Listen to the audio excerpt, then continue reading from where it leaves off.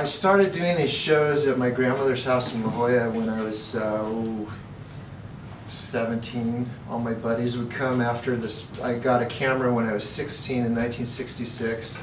Started shooting the surf around La Jolla, which I was lucky. It was fabulous surf in La Jolla. And I'd have slideshows, and they'd all come. And I was staying at my grandmother's house. That had this beautiful Frank Lloyd Wright type of house in La Jolla, but she was deaf, but her sense of smell was like midnight at the lab, and she was decrepit, and so I had the whole downstairs, and we'd have these big gatherings of all my friends, and they'd set up, like, believe it or not, a hookah pipe once, and they'd be smoking, and in the middle of the show, my grandmother bangs her cane on the stairway, and all my buddies, like 30 surfers, macho surfers, stop like this, and she goes, "Jeff, is somebody smoking down there?" And I go, "No, Grandma, yeah, somebody," and 4 or 5 of my friends just fled the house and got in their cars and drove away. This is in a day where people were more paranoid and all that. But anyway, so I started at my grandmother's house slideshows. This is, the beginning of the show, I'm going to get into showing you how I did what I do. These were the elements that I used early on in the 70s, and this was a Hodgman raft that used to be rented to all the tourists throughout the United States. These are the fins I used to go out in the big waves and all that. They're like duck feet UDT fins. So these are my tools. That's me on the right. This is probably about 74 with my friends in Ala Moana and Waikiki. And so that's the raft I used, and the fins and the water housing, and a few more pounds on the frame now. But this is where I used to love to shoot. This is on Oahu on the North Shore. This is Sunset Beach. And you go out through that shore break on the left, and you have to time it. And there's a big riptide. And you can see in the lower left, the riptide carries you out to the left, where I would start paddling out in the lower left of this photo. And then you go out to the middle where there's a peak wave you can see, and that's where I negotiate and station myself to shoot.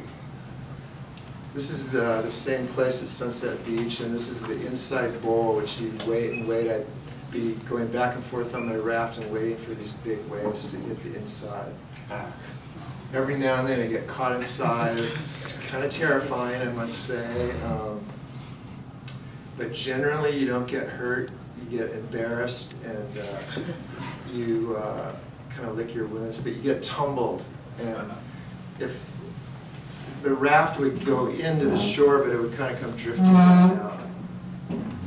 That's another example of kind of being on the raft and getting out of the way of the surfers. These are some of the kind of the peak moment surf shots that I would get on my raft out at Sunset Beach. This is Simon Anderson on a thruster at Sunset Beach. A lot of these were used in Surfer magazine. This is Davey Miller. He's from Ventura.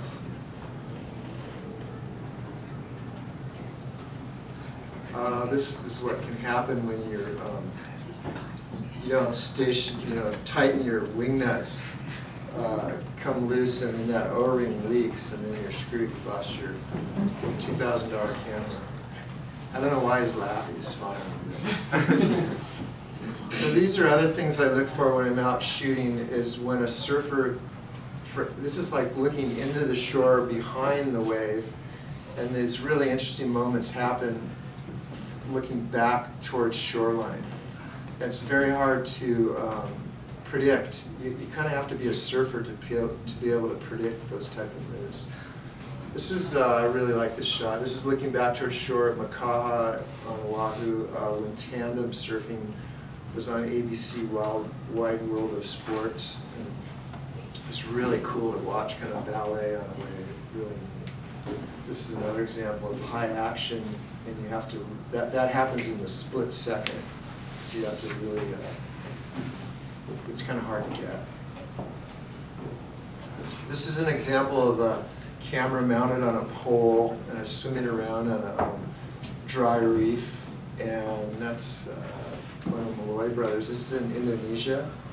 This is another example of the camera mounted on the pole. This is in San Clemente. Kind of gives a really neat wide angle effect. This is the same spot in San Clemente. And the far right, up on that point, is the Western White House, former Western White House of Richard Tricky Dick Nixon. This is the same area. It's Herbie Fletcher. Kind of the pole angle with the camera mounted on a pole kind of has a little mini drone helicopter effect. These are my buddies, those same guys just hanging out talking. Part of surfing is social, and part of it really is a wilderness experience. These are other things that I look for is waveforms. And it's always changing with the light, time of day. And you can get some really neat shots if you kind of look for that, use different lenses. This is in Timor, Dawn in Timor off an island. This is Black's Beach in La Jolla, looking straight down. This is this is a telephoto shot of pipeline. I really love the texture, which is kind of neat. You kind of shoot these, and then when you get them back, you realize how pretty all the texture and the wind blowing. This is in Côte de Basque in Biarritz. I was staying at a friend's house, and the weather changed really quick when we ran down there, and it was really billowy in the light. This is once again behind the wave in Tahiti. Neat waveform. This is another kind of mini telephoto waveform in Tahiti. This is off of an island in Upper Baja called Todos Santos. And that's a huge wave. That's probably an 18, 20-foot wave. Like, the face is probably 20 foot. And it was after a rain and the offshore winds, and the wave hit the reef just right. Mm-hmm. This is another waveform where you go underwater and look at the wave underwater as it passes by. You wear a face mask. It's really cool to do that. Here's another example of that. These were actually taken in Tonga, of all places. This is Hollister Ranch, out on a boat looking back in at dawn. So then, you start with the wave, and then you have surfers in the environment. And as I was saying, surfing is like a wilderness experience, but you can see your house or your car or something. And that's what's so cool about it, is even here you can go 50 yards off the beach and you have a wilderness experience. This is to every surfer, before you paddle out, it can be small waves, and these are obviously big waves, but you always kind of stand there and you analyze, well, what's going on, where can I paddle out, even when it's small. And so you have all different forms of terror, or these guys are they're young and they know what they're doing, but they're still going, well, because right in front of them is a riptide in that whitewater area that runs parallel to the beach, and it's like a river. So as soon as they jump in, they're getting carried sideways. This is a very benign, beautiful Santa Ana day, and this is at Hollister Ranch in Santa Barbara. It shows surfers just kind of hanging out.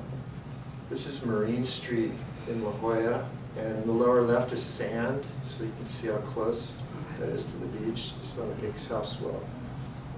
These are huge waves at Waimea Bay on Oahu, and kind of rare. Every month or so it gets that big. That is really, really big.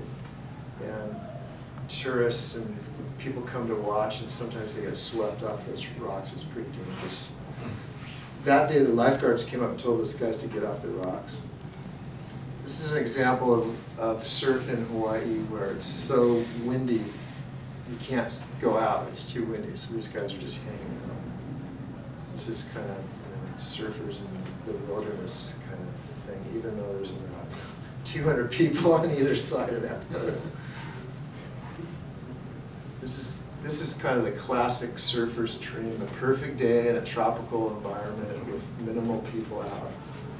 This was shot in the 70s at Pipeline on Oahu. This is a kind of example of telephoto shortening. This is in Hawaii. And that's another example of the wilderness aspect. You see these phenomenal weather, fog, bright sun.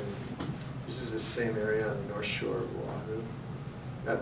That's looking down the coast. They call it the 6 Mile Miracle. It has the most varied surf in the world. It's amazing. And has trade winds offshore, which makes it good for surfing. This is a photo I just like of the surfers, their body language. This is in Côte de Basque again in France. I really like those forms. This is a place in Sumatra called Ibe, and these are surfers who are staying on land and they're hiking to go surfing. I was on a yacht looking at So, this is kind of yin and yang, tropical to Iceland. This is a friend of mine, Donovan Frankenreiter. He's actually a singer, famous singer now. And we went to Iceland, and I said, paddle out into this glacial area. And so he did, and he went in there and was doing that. And right then, when I took the shot, he's screaming at me, hurry up, it's freezing, hurry up, man. So another aspect is the surfing culture are these characters that you come across like you would in any kind of sport, but they're a little more Creedler types, I guess.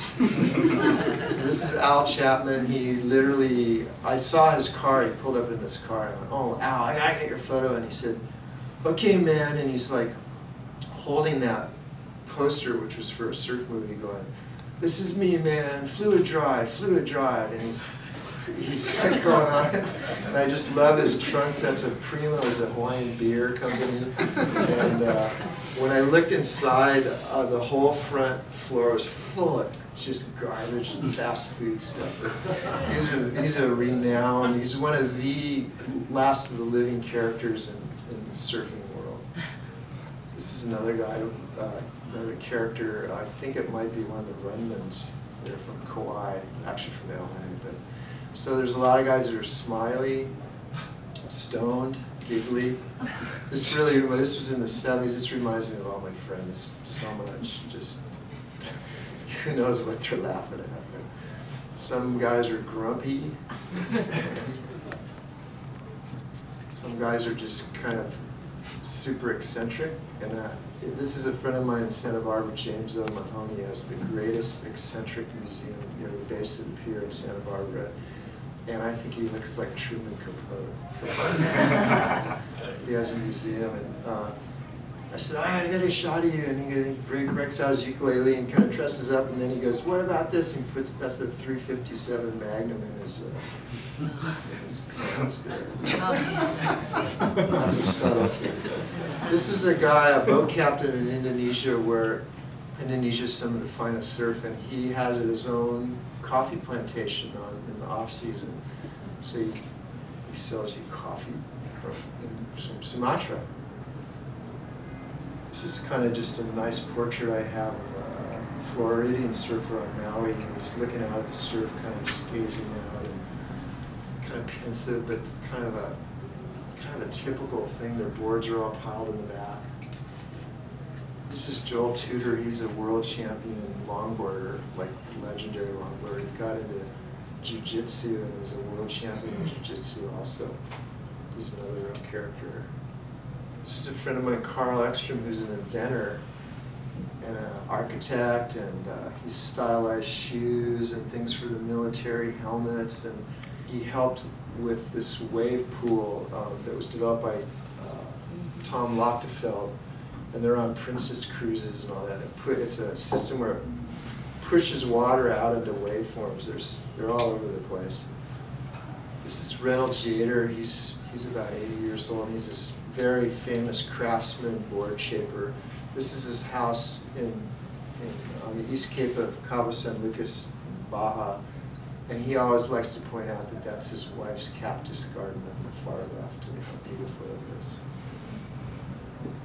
They're proud of that. So another thing to all surfers is the perfect wave. And when you're a really young surfer, you draw it on your notebooks at school. But it doesn't happen where it's really perfect very often. So this is an example of perfect waves and what they are. And they're usually at reef breaks. This is in Indonesia, off Sumatra. It's a place called the Hole. And waves are long interval, which means they're 20 seconds, which makes them a little bit bigger. You can have a small swell. If it's a longer interval, it makes them bigger. There's light wind, that's called being glassy in the foreground. It's all calm, there's minimal wind, and it's peeling out down off a reef in a perfect symmetry, I guess you could say. This is Pat Gudauskas at the Hole. And as they're riding, there was probably about 6 or 7 guys out. And when guys are paddling out in the foreground, they're screaming at their buddies when they're on waves like that. It's really fun. This is another example of a perfect day. This is in Sumatra, a spot called Lance's Rights. These are things that surfers only see. So growing up, I'd come into Grandma's and she'd say, "Oh, there's cookies on the table." I was spoiled. And anyway, I go, "Grandma, the whole ocean went golden." And so these things happen to you as a surfer, and you try to explain it to somebody who doesn't surf. They go, you know, really? And so this is an area in Indonesia, and it can go golden for like 15 seconds or 10 minutes. And it's so beautiful when it does that. The whole ocean lights up. This is another example of things only a surfer sees, which is wildlife, where dolphins come right by you and go around you or right past you, and sometimes they come back and they'll be on a wave, kind of surfing a wave coming at you. It's like the neatest experience. And you always think they're going to ram you or something, they just go right by you. This is something that when you're paddling out, you see waves like this, and it's so hard to explain because it's so beautiful, but it's happening in milliseconds. But you know, you see that, and it's just so hard to explain to somebody. There's another example of your friends in the tube, and the wave's thick, and you know, it doesn't really quite explain it. That photo even, you know, what it's really like.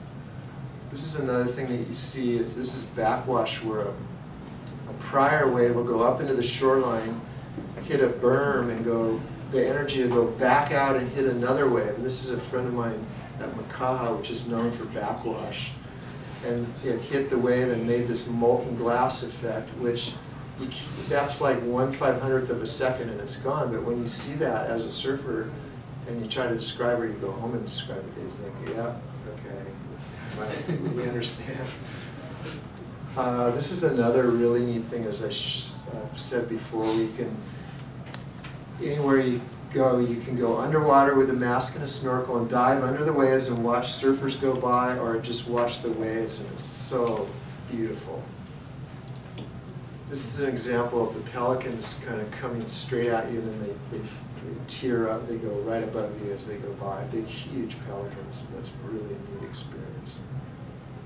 This is another thing that's hard to describe, where it's so hard offshore, how it can look kind of like jewelry or diamondy or something. It gets really, really beautiful when the wind's strong. It's hard to surf, though. There's another one of the moon going down. This is Jeffreys Bay in South Africa. It's actually natural lighting. I used to go there a lot in the late 70s. This is another thing is where it's hard to explain to people. It's called spit, where the wave is so hollow that the whitewater part of the portion of the wave gets spit out by the energy of the, I don't know how, actually I don't know the science of it. I should, but it's a phenomenon that happens in surf called getting spit out. This is just one of my favorite shots. I took it in Tahiti. I was sitting on a little ponga in the channel. It's kind of terrifying, actually. But I just love how it looks like glass, and he's pushing through. These are examples of how my work's being used in a commercial way. Yes, I sold out a long time ago. So all of this was so flattering to me because I did what I did for so long, and then it started getting used in commercial ways, which were really, you know, the money's one thing, but it's just flattering. This is a Jan and Dean album cover. I hung out with Jan and Dean and Dennis Wilson, and I got an album cover. That's a shot in Honolulu. This is flattering for me. The Herbie Hancock album cover, they used the wave. That's why I made Short Break on one of his albums. This is a kind of more recent Eddie Vedder or Pearl Jam single vinyl they put out to their fan club, which is really fun to have that. That's Bugs Kaleo Kalani. This is a long time ago. That's a Coke ad, obviously, but that's Barry Kanayapuni. This is a cover of Surfer I got, and the story behind it is I was standing with all the other surf photographers in there. We all rag on each other, make fun of each other, and there's probably about 6 guys standing behind me, and they're razzing me like, you know, Divine, because the clouds came over. Divine, it's gonna rain. What are you doing? You know, you dork. Like, what? You know. And then as soon as they said that, I went. Kelly Slater, who's on the cover here, I went, bah, bah, bah, bah, and I got the sequence. I gave him my best, you know, Bart Simpson, you know, they got all mad at me. Then it made the cover of Surfer. So. This is one time I built a fancy house in San Clemente up on the hill, and I did hardwood floors, and I owed the contractor about $3 grand. I didn't have the money, and I go, oh no, and he's kind of showing up. He wasn't getting too irate, but I walk in on a Sunday, the money's due on a Monday or a Tuesday, and I see this wrapped in the LA Times, you know how they wrap the funny papers on the outside. I go, that's my wave. Turns out I had licensed this wave to Hallmark cards.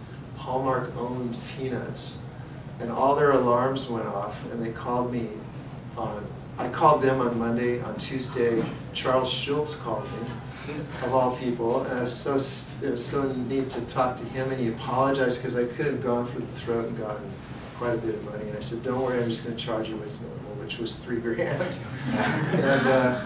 And I got in this big, long conversation, and I told him that, hey, Bart Simpson said stoked in Cowabunga, and he goes, no, he didn't. Peanuts said stoked in Cowabunga way before Bart Simpson. He got in this big defensive thing about how Peanuts said it before Bart.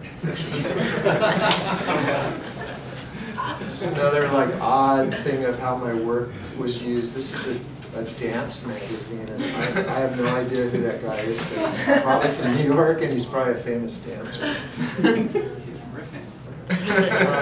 This at the time, you know, my work would get used. This was Continental Airlines, which I don't think exists anymore, and this is in transit, like in bus stations and airports and all that, which was kind of flattering, kind of pretty good money. This is once these art directors in San Francisco called me and go, do you have any surf photos we could look at?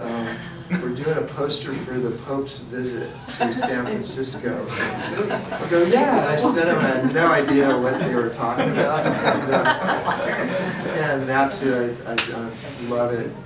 It's like mocking. Somebody saw this and said that her parents were Catholic, and they were so into the Pope's visit that they got a sprinkler head that had the Pope in their front. But anyway, that's a pretty funny one. Another thing about surfing, the bigger thing is how you hold your hands.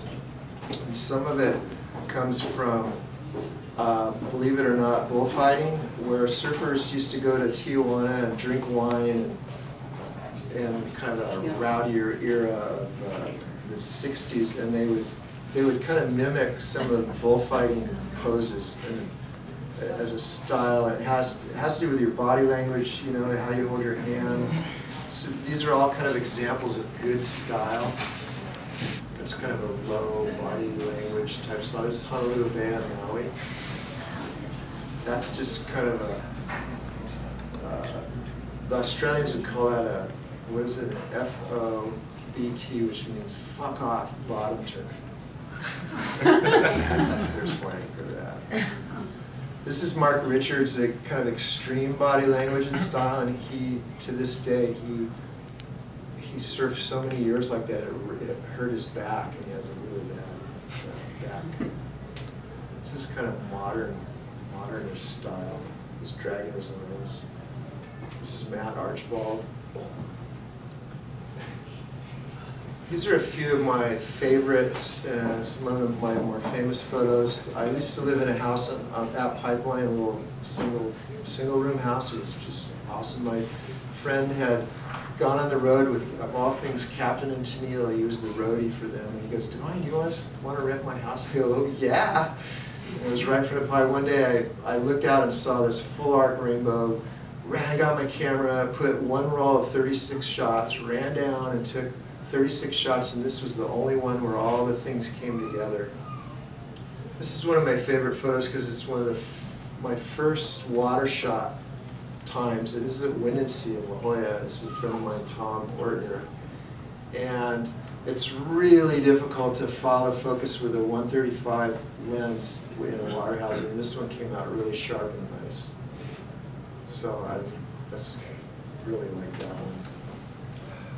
This is another one I love. It's an island off Ensenada, and I was on my boogie board. My raft evolved into a boogie board, and this is a giant wave, and I got clipped by it, and I got flipped and kind of tossed into the shore. It wasn't too bad, but the white water on the face of that wave means that this actual wave is smaller than the one prior to it. This is one of my favorite shots of a body surfer and his body language, and it's like my friend Mark Cunningham, who's a famous body surfer, said that this photo is like he's doing a one-handed push-up. Like it's really hard to body surf that way. This guy's name was Red Wings. He was a real character. He ended up dying, but he was one of those fabric of our sport character type guys. This is another favorite shot of mine. This is Rel's son. She's a Hawaiian surfer from Waianae, Makaha. She integrated kind of feminine style into women's surfing because a lot of the women's surfing was kind of mimicking the guys, kind of radical, muscular, all this stuff. And so Rel, with some other women surfers, came up with this kind of feminine, smooth style that's just gorgeous to watch. And the modern day version of that is a girl named Steph Gilmore, who's a multiple world champion. If you can go online and watch film clips of her, she's incredible. This is another very famous shot of mine by Buttons Kuhio Kalani, and the reason he's doing a peace sign is he dropped in on a guy just prior, and he's like a real chatterbox, Buttons, and he was very well-known Hawaiian. And the guy further behind is just going, fuck, I'm gonna kick your ass, blah, blah, blah, blah. And he's going, peace, bro, peace. Calm the guy down, basically. This is another great shot of Lisa Anderson. She's a multiple world champion. She helped develop the surf trunks she's wearing, are the early on versions of Roxy's women's surf trunks, which really changed everything, which developed into Roxy women's athletic wear and clothing. She was what I was describing about being smooth and all that. She was incredible, still is actually. So this is a little bit of early on. This is about 71, and this is in California near Nixon's house at Trestles in San Clemente. I'm trying to give you the feel of California kind of early on, you know, pre-freeway and all that, and then all of a sudden the freeways went in actually in 64, but the population just kept growing and growing and growing in California. To all of us that grew up there, it was kind of like, what's going on? You know, like what? And it was because of the aircraft industry and, you know, all kinds of reasons people were coming to California. And in our world, you know, my friends would be at the beach, and I distinctly remember, and they'd be saying, can you believe all the Texans that are up in North County, San Diego? Oh my God, what are these guys doing here? And all these people were immigrating to California, or Southern California in particular, and it made the surf more crowded and made everybody cranky, and there'd be graffiti in a lot of surf spots which were trying to intimidate you from hanging out.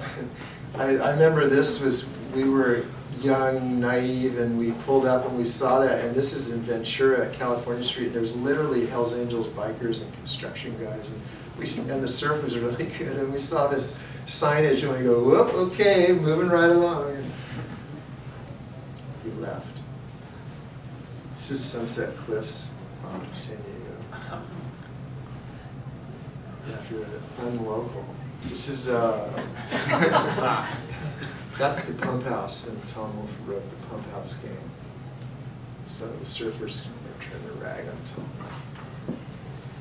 This is a guy who, it's kind of self-explanatory. This is at a contest in Santa Cruz, and the guy was sitting in his car, and I almost went up to talk to him, but I didn't. So, as surfers in the 70s, we were influenced by the hippie movement, but we weren't hippies. The hippies were more politicized than we were. We had long hair and had all that look, and we got harassed a lot in La Jolla by, when Herbert Marcuse or Angela Davis would give a talk, they'd come and harass us and couldn't understand. But anyway, the hippie movement had an influence on the arts, therefore the art that went on your surfboard. Actually, the things that we wore were more conservative. This is an example of psychedelic artwork on the boards. This is at Laguna Beach. The hippies lived in Encinitas and Acadia. Yeah. You lived in La Jolla, where everybody was polite. And so this is another example of kind of psychedelic artwork. This is an Australian, Terry Fitzgerald, who he brought the first stylized quiver, that's called a quiver boards, to Hawaii, and he had every one of those boards in a sheath, like a gray sheath, and he took them all out like they were bows and arrows and like these finely crafted. The second one from the left is called a screwdriver, which I don't know how that thing worked. So, as I was saying about the hippie thing and all that, is in the surfing world, we're actually pretty conservative. We weren't, some of that psychedelia stuff we weren't really into, at least my group. This is an example of how we were unbranded, and the things that we wore weren't given to us when the Garmento world ramped up in the 80s. All this stuff was given to us. This is a classic example of the 80s, fluoro and all that. But in the 70s, we were unbranded in the sense of you might have puka shells on, but you found the puka shells, or you might have a bag you got in Oaxaca, or you might have an amulet on your wrist from Bali, you know, a silversmith in Bali, or it was all kind of original stuff. Or you might, where I grew up, you could get hippie girls would come and measure you and they made me custom shirts. I got a couple of them with little embroidery down the front and coconut buttons, and kind of, it was really, really neat. And it wasn't until the surfing and lifestyle industry really fired up in the mid-80s that we became like that. Glasses, fanny pack, neon, you know, like in the 70s we didn't have backpacks, glasses, sandals, any of that stuff. Like we'd have we'd carry our stuff in a bag from Oaxaca or something. And this is an example, you know, typical 70s, you know, unbranded, that's probably a borrowed board, Aloha shirt. This guy actually, a backstory is he was I never knew this, but he was the head of the Hare Krishna movement, I think, in the islands. He had a diamond in one of his teeth. So there's kind of yin and yang there. That's the way I go back. That's that. And then there's fully commercialized, you know, he's making money off those logos, and if he got this is Richie Collins, he's from Huntington Beach, California. If he got a photo in a magazine on the cover especially, they got paid out really good money for all the logos, or a full page in the interior.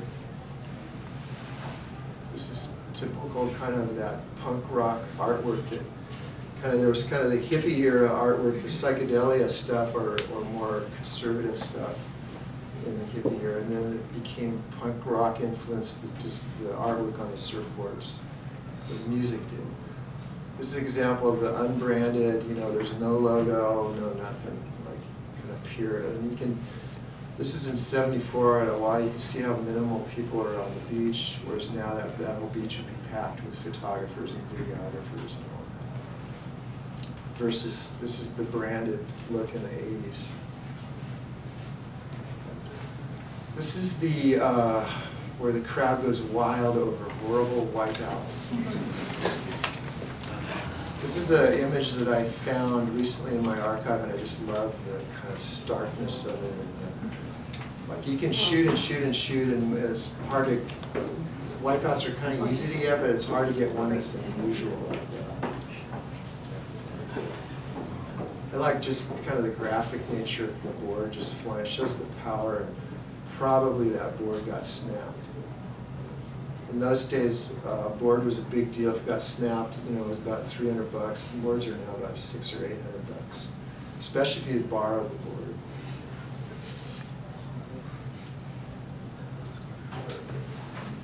This is the worst kind of wipeout to a male. Really. Then that's how you protect yourself.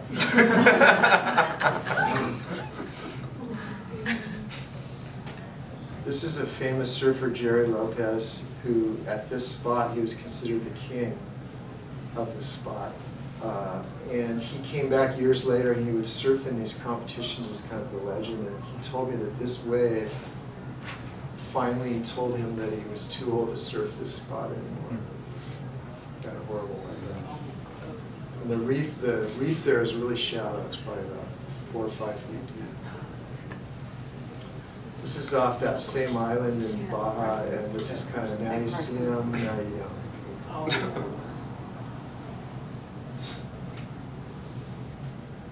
This is a Santa Cruz guy, Barney Barron, and he was a character. He had this, that's kind of one of the worst wipeouts you can have, where you fall all the way from the top to the bottom. And he came in and we were all worried about him. Are you okay? And he goes, yeah, I'm okay. And he just got another board and went out, and within 3 minutes did the whole thing again. He came in, are you okay? Yeah, I'm okay. And he went out again and did it again, believe it or not. This is a sequence of a friend of mine in Makaha, and he's on my boogie board, and I saw this backwash action going on. I go, Curtis, you should go out there on my boogie board and catch one of those. So he went out and he got launched. The lower left is dry sand.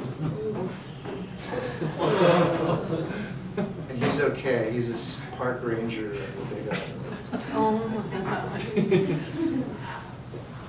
This is a friend of mine in San Clemente at a contest. He was shooting photos, and I guess in a boat you have a safety thing on the car keys or the boat keys that come pull the keys out of the ignition as a safety precaution. And he had pulled the key out without knowing it, and then a wave came. There was a photographer in the front who lost a bunch of camera bodies. This is my favorite. This is in Newport Beach, California, and there's a whole history of these guys body surfing out there at the Wedge in Newport. It's a famous radical wave. And they're the funniest group of guys. They're doctors, lawyers, firemen, and finance, etc., etc. And they have big, wild parties and this and that. So this was just them at the beach going, hey, let's do this.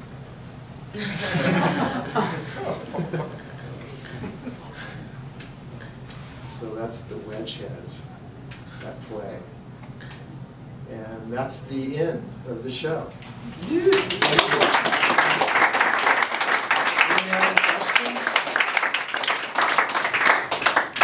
Any questions? Okay. Thank you. Yep, I just retired from photo editing at the Surface Journal And I photo edited for 35 years, 17 at Surfer Magazine and 18 at Surfer's Journal, so I'm really excited. It's a big life change. I've just been at that school for long enough. You know, there was no bad news, so I went out on a good vibe. And you know, what do they say nowadays? Sitting is the new smoking. And I started thinking about that too. I literally sat at a computer all day long, doing work. A guy named, my helper that I had for the last couple of years, named Sean Parkin. He's great. Yeah. Yes? Question. Any up-and-coming sort of photographers, young guys that you really like? Yeah, there's a, I was talking about this the other day. In photography, you can follow, you can kind of be, how can I say this? There's guys who have a vision and create things that are unusual than all this big masses being created. Like, it's really easy to sit in the channel and TV and go boom, boom, boom, boom, boom, boom, here comes another boom. But there's other guys who can go into that same arena and come up with things that are random and way sideways from the typical. One of my favorite example is like Morgan Masson. There's a guy named Will Adler, Dane Peterson, and that's all I can think of right now. There's other things. But you can see their work and you can see what I'm talking about. Any questions? Okay. Oh, Are you yes. considering putting together a collection of your, it was really interesting when you were referring to the unbranded. Are you going to do a book or something? Well, the book downstairs is pretty much that whole era of the 70s. Okay, so. And then the other book downstairs in the 80s is when it was basically branded. they just started flowing Right. free stuff, and every surfer that lives going, yeah, I'll take $1,000 worth of free clothes. So, but they were the trendsetters too. That's why it's the same thing today. There's a name for that. But people who are surf stars. Okay, well, I guess that's about it. Thank you.